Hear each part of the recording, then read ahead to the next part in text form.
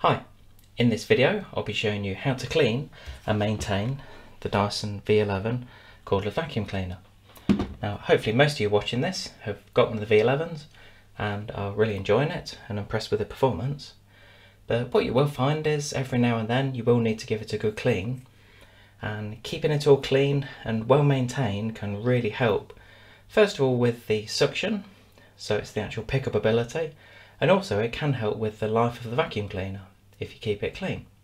So really what I want to do is to show you really how to take some bits apart if you're a little bit nervous about doing it. But what I will say is that this is not endorsed by Dyson, and some parts you might not want to take apart, especially as we get into some of the screws in here. This is just something that I've found, and I've found from comments with people from my other videos that it really has helped to take it apart and to give it a good clean. So the first thing to do really is to disconnect the wand. There's not really a lot you can do with this. All I'd recommend is just check down the pipe here, just make sure there's no blockages, because if there is, then that can have an effect on the performance of the vacuum. So really now we've done with that, then I'll put that to the side. So for the purpose of this part, all you'll need is a cloth, a paintbrush and a coin. So in the UK we'd probably use a 2p coin. And the first tool I wanted to clean is this one, which is the high torque head, as they call it.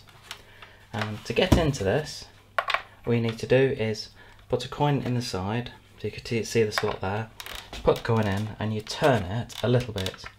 It's probably not even an eighth of a turn. And what you'll find is it can be a little bit stiff to get it out, but that just pulls off the side. And the first thing I have done is I've got some newspaper here, so it just makes it easier to clean up afterwards. And don't worry, this is a utility area, it's not really a kitchen as such, because I have had people in the past comment that why am I doing this in my kitchen, but don't worry, it'll all be cleaned up afterwards. So this is the brush head, and what you'll find over time, this model is actually fairly new, so that's why it isn't too dirty. But what I tend to do is just have a look at the brushes and the bristles on here to see how they are. And what you'll find over time that these will gradually reduce in size as they wear out, and to really improve the performance you can find that just by buying another one of these can help.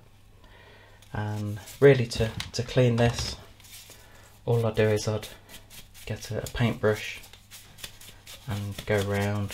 You don't want to get this wet. And in here there isn't a huge amount you can do, but I'd just really get a cloth, and probably a damp cloth. So depending on how dirty it is, you can get the cloth right behind there. I wouldn't really recommend taking any of this apart.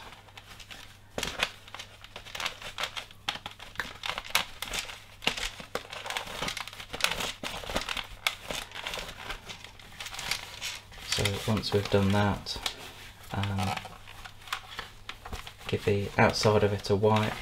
What you can find over time that, just see if we can get in there, so you can find that rather than using a damp cloth, that things like baby wipes can be quite good, especially for doing the inside if you've got dirt on the inside. And then to put that back, all you need to do is just locate that in there, just give it a twist so that it's in there.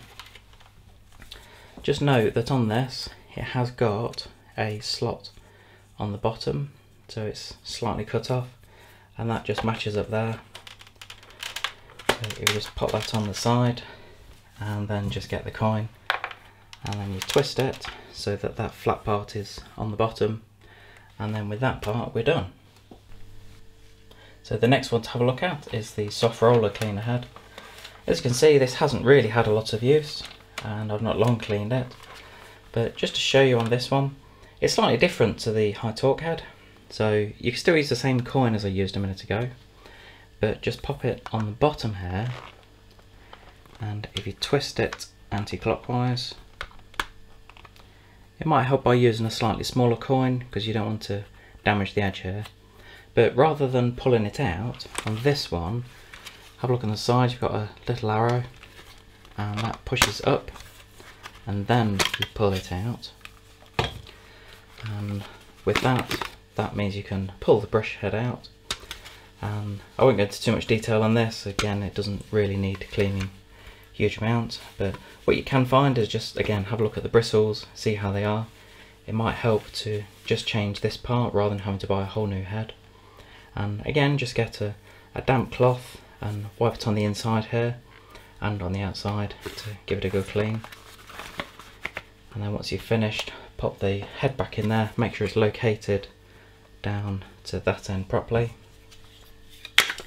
and then to put that back on, that's just the reverse, and that just clicks into place, and then you just turn that clockwise, quarter of a turn, and then you're done with that head. And the next tool to have a look at is this one. It's the mini turbine head or turbo brush, they call it different names, and it's similar principle to the others, where you just get a coin and pop it in the side and you turn it. It's normally about a quarter of a turn or eighth of a turn. Take that part out, and similar to the soft roller cleaner head, I haven't really used this one that much, and this pulls out. It's a little bit stiffer because we've got the bristles to contend with going through the whole hair, and similar to the others where just get a cloth, wipe it on the inside. I wouldn't recommend using water or anything on hair, so once you've done that, then just pop that back in, make sure it's pushed in properly, and then that clips on the end there. Give it an eighth of a turn till you feel it's finished. And again, I'd just recommend keeping an eye on the bristles, because you will find over time that these do wear out, and you can get these replaced. I'll try and find a link and post it here so that you can get some fairly competitive prices. And really, as far as the tools, and I've got the other tools here, I won't go into details because you've got things like the combination tool, soft dusting brush, the stub and dirt brush. To be fair, I've not long cleaned these, and I don't really think there's much point in me spending time showing you how to clean these because they are fairly self-explanatory. But all I say is, once you have cleaned them, if they have got wet, then just make sure they're completely dry before you use them again. But really what I want to do is to concentrate on the vacuum itself now. So now I'll put the tools and accessories to one side, we'll concentrate on the vacuum itself. And the first thing I'd always do is to take the filter off the back. And I hope you can see here, it's got a picture of a tap on it. So really the first thing to do is to give this a quick wash. And it's not really said whether you do it under warm water or cold water, but to be fair for this, normally cold water should be okay.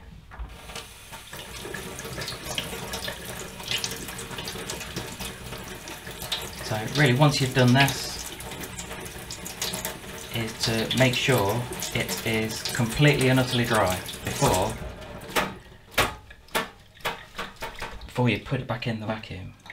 So you'll need to leave this for, I would normally recommend about 24 hours. But what I normally say when people are buying these, because we do sell a lot through our website and through our showrooms, that I do recommend people buy a spare one of these. And I know it sounds odd when you're first buying it, but what it means is that you can clean that. And if you needed to go and do some vacuuming now, then I could put my spare one on straight away and go off and do some vacuuming. And for that reason, I've found a link here which I've posted below to show you where to get one at a competitive price. And so yeah, I'd always recommend that. But for the purpose of this, just put it to one side and let it dry for about 24 hours. And clearly before we do anything else, we'll need to take the bin off and empty it. So obviously to empty it, it should be fairly obvious, and that can make quite a mess. And to So that's the easy part, to actually empty the bin and get rid of all the rubbish. But the other thing that probably isn't quite as obvious, underneath to remove the bin, is to press this little red tab and carry on pulling it. And what you'll find that removes the bin, just getting a bit filthy here, and this part is all ready to clean. But what I will do, because I do take the comments on board from my other videos, in my first cleaning video of the Dyson V6, I left a lot of the rubbish on here while I was cleaning the rest of the vacuum. So what I'm going to do is I'm going to get rid of this and put it in the bin so that we can carry on.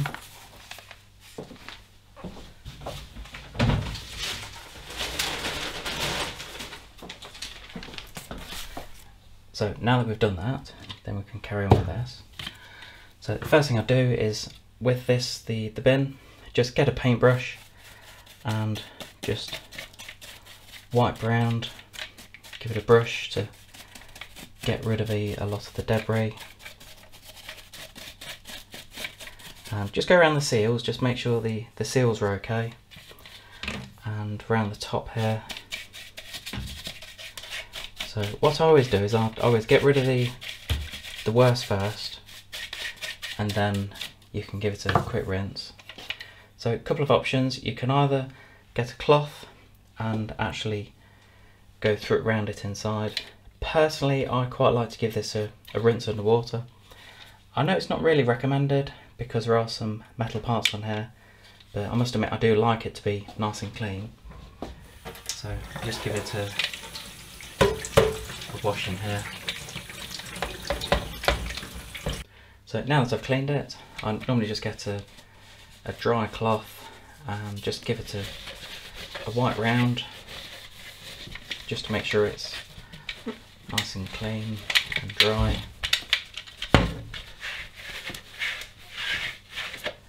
And while you're doing it, just make sure all the seals, especially the rubber seals, are really nice and clean and free from any dirt.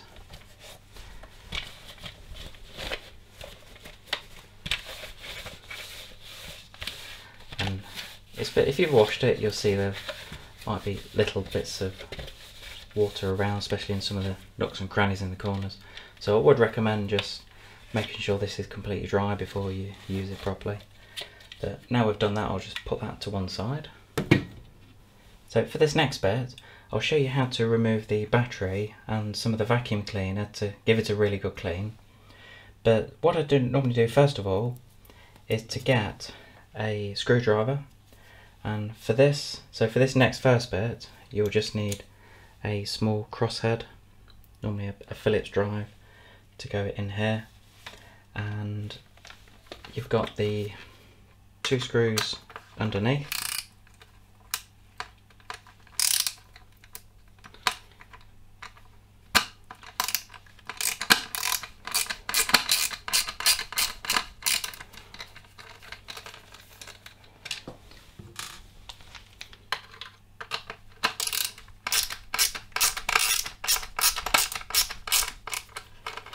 So this is quite easy to do, and this is really if you need to replace the battery.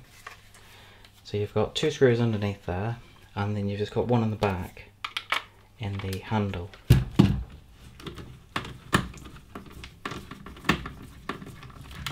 And so if you need to replace the battery, and you'll find over time that the run time gradually reduces, and that's really easy to do. So we just remove the battery there. So I must admit, the first time I did this, I was a bit nervous because the on and off button goes in, but all that does is, by that switch there, just enables the on and off switch to be pushed in. So once you've done that, so at the moment, yeah, so if you need to replace the battery, then that's a really easy way of doing it. But really for the purpose of this, you don't need to replace it with anything. So I'll just put that back together and just put the screws back in to where they came out a minute ago.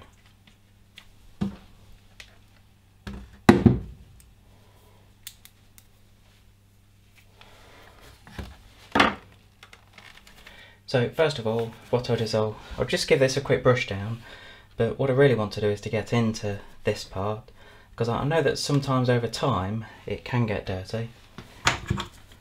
So first of all, let's give this a brush down, just to get rid of some of the dirt, because you can get really dirty yourself doing this job. This is probably one of those jobs to do when there's not a lot else in the kitchen. If you're doing it in the kitchen, or recommend doing it in a utility. So now we've got rid of some of those bits. Then first of all, I'll just show you this, because you'll notice that on here these are really tiny screws, and these are a Torx drive or Torx drive, and the size you need for this is the T8. So if you are doing this, hopefully you've got a little kit, and you might be wondering why I've been using the extension, and it's mainly for this purpose, because it just makes life a lot easier to get in to the vacuum from here.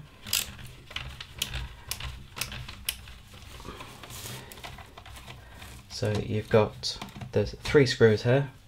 They're only short. Try not to drop them like I've just done.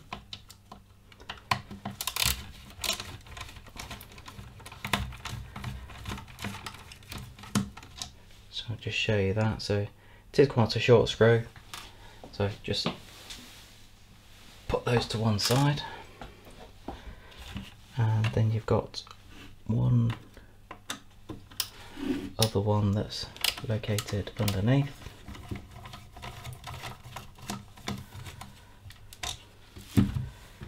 And then once you've done that, then this front part actually, nope, sorry, you've actually got a 4th one under there.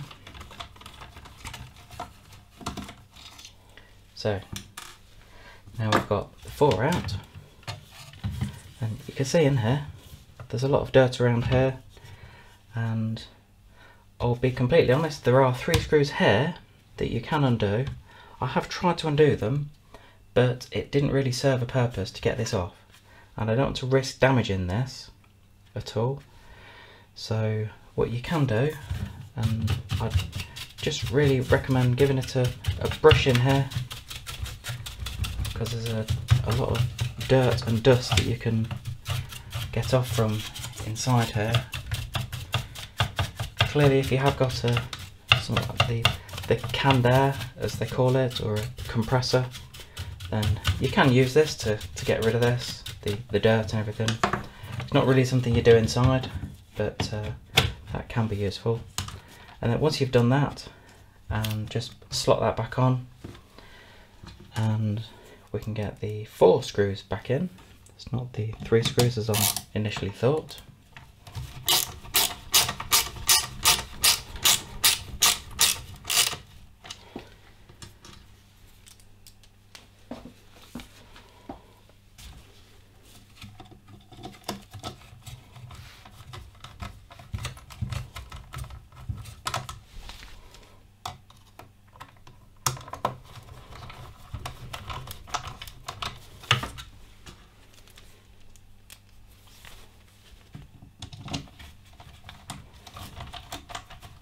So we'll give this a proper clean in a couple of minutes, but I just wanted to get rid of the worst of the dirt and debris before I took that end part out.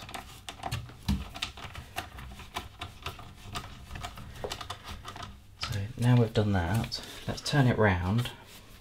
What I am going to do is just get rid of some of this dirt, because I'm accumulating quite a lot at the moment.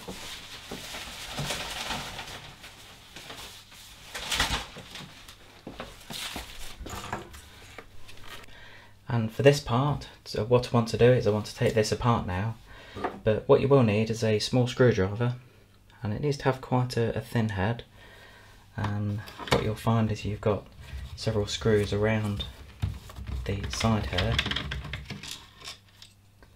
and again they are only small, so if I pop those to one side,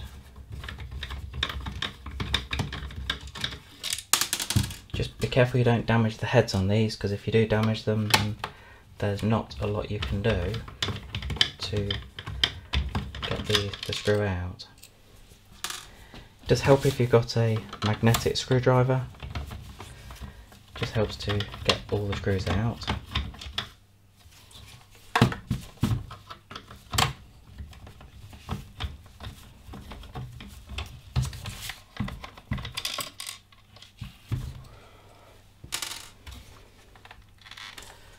So that's it, so we've got 4 there, and the next ones you've got are just 2 underneath. So it's by the switch, you've got 2 little screws there, so if you just take those out as well.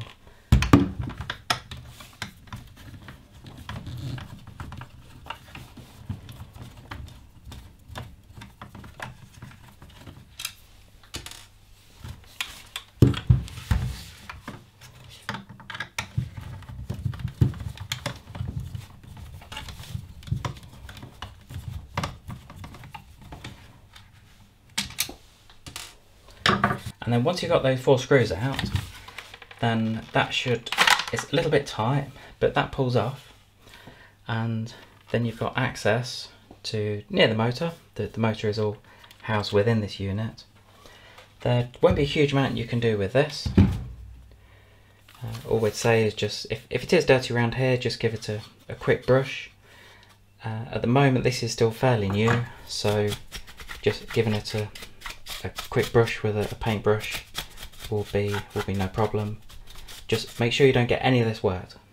You can't get any of this wet because it will damage the vacuum, and anything like this won't be covered under the Dyson warranty. So I'll just pop that to one side, and then you'll see in here, because this is still relatively new, then it has accumulated some dust, but what you will find if you're watching this after you've had your vacuum for a year or 2, then you might find there's quite a bit of dust and dirt in here. So just give this a brush out, and then once you've done that, then make sure that's nice and clean, and you locate it. So you've got that part at the bottom here, hopefully you can see that, just locates back on. It is a little bit stiff to get that on, just make sure it lines up nicely around here. And then once you've done that, then we'll get I'd normally put these 4 screws back in first of all.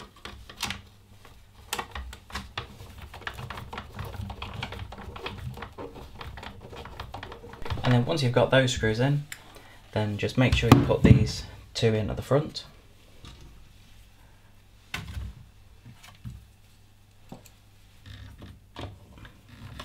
And then once you've got those 2 screws back in place, then you're ready really to start sort of cleaning around this main part.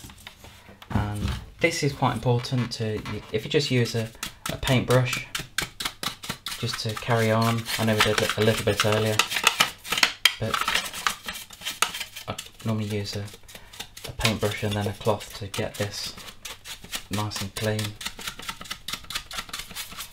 And what you can find is that some dirt can get almost clogged up in some of these parts, because if you bang it a little bit, and that's where some of the dirt is stored up in here, you can find that it almost comes out as you're cleaning it, which can be really frustrating. But there is only so much we can do to these vacuums, because you want to make sure that you don't damage it at all. So once we've done that, get the cloth, make sure that's nice and clean. So the next thing I'd recommend doing, before you start putting any of it back together, because now we've got it all nice and clean, is to clear your work surface, because what will happen is as we start to put it back together, we're putting it back together on a dirty surface. So I'm just going to clear this way and get it all nice and clean just before we put it all back together. So now we've got the vacuum nice and clean, we've got all the screws back in place. Just make sure that everything lines up properly, and just make sure that this part under here locates properly, because what you can find is you might have a slight gap around the side there. So just make sure that it's all back in place properly, batteries installed, and all we need to do now is to get the bin on, and it locates underneath. And just make sure that part is in the centre, because it can be a little bit fiddly to get back on.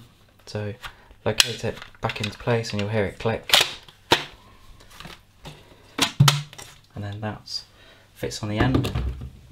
Like I mentioned earlier, you might get the odd bit of dirt still coming out, but that's because it's well within the inner shroud, and you'll find that it is very difficult to get out, but I shouldn't worry too much about it. And that's the filter that we washed. Again, just make sure it's completely dry. That just slots on the back like that. Just turn it clockwise until you've got it located properly. I hope you enjoyed this video on how to maintain and clean the Dyson V11 cordless vacuum cleaner.